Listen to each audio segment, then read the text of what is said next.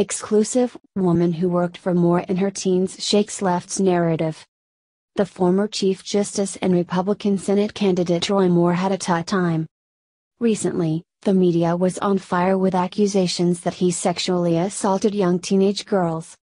And now they ask from him to step out from his Senate run and it would open a seat for his Democrat opponent.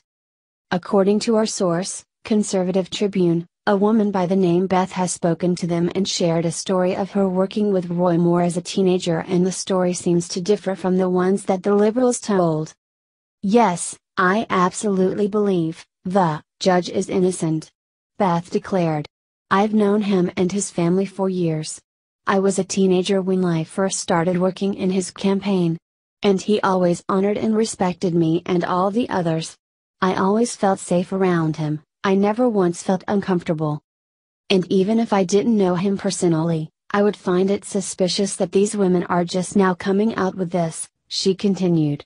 "He's been running for office for the past 17 years and been a judge for even longer. So why, if this did happen, why didn't they come out about this before now? They've had plenty of chances. I just find it odd with as many times as he has run for office over the past several years none of this has come out," she added.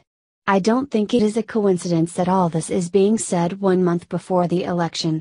Polls were showing Moore way ahead of Jones, then next thing you know all this is coming out. So I worked real close with him," she said. "He invited all the staff over for cookouts and dinners and stuff at his house. So if he was like that, he had plenty of opportunities." Scroll down to the comments and tell us what you think.